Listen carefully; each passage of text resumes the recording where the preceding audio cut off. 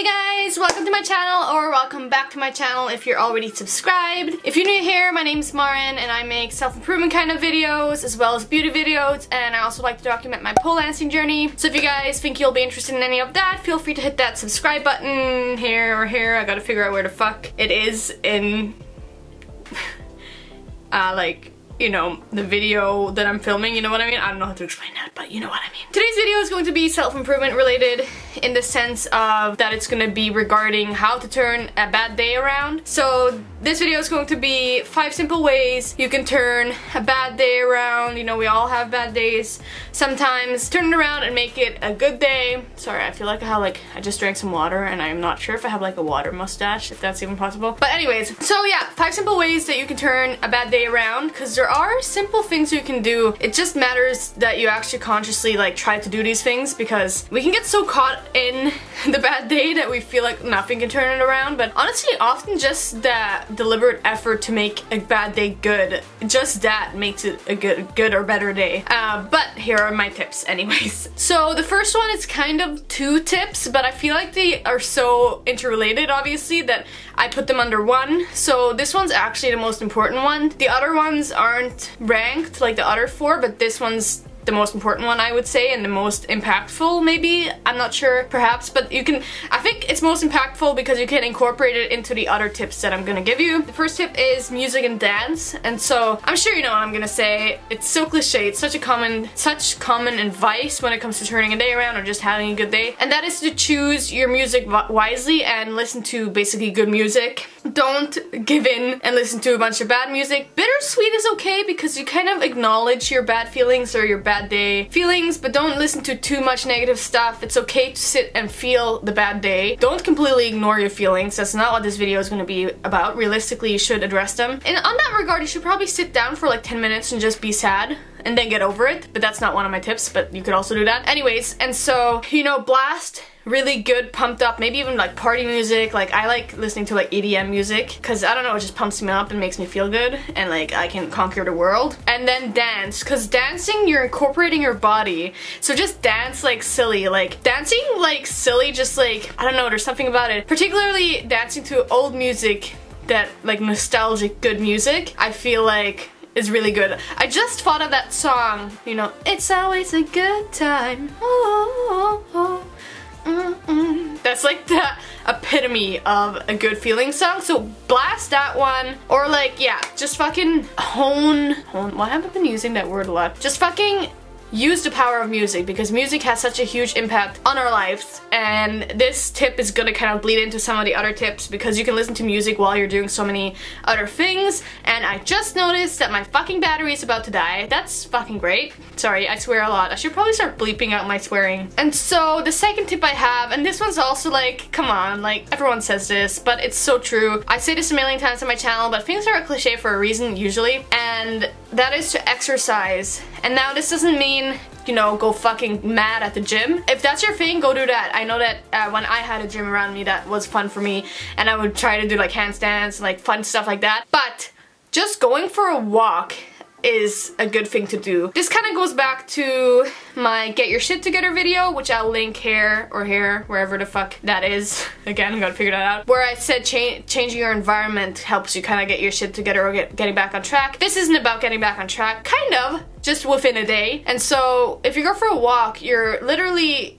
exercise releases certain like endorphins, I think. I'm not sure if that's the correct like term, but it releases things that make you feel good naturally. And so it's both gonna do that, and it's gonna change your environment, which can change your mindset, and you can blast music at the same time. I love going for walks. I try to go for a walk every day, and I'm pretty consistent with it, just not even necessarily for the like exercise healthy part, but just like for the mind healthy part. So yeah, do that.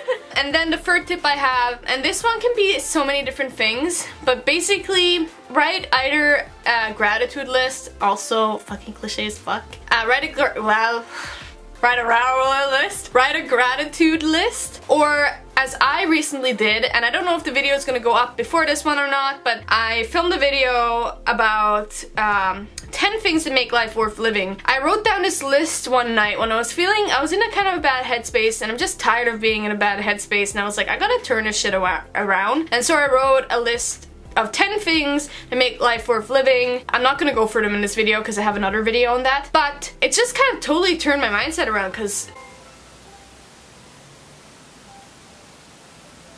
the ice cream truck? I didn't know that. Oh my god, I didn't know it's still like is driving around. Like, I didn't know it was still a thing. I don't know if you guys heard that. Anyways. There.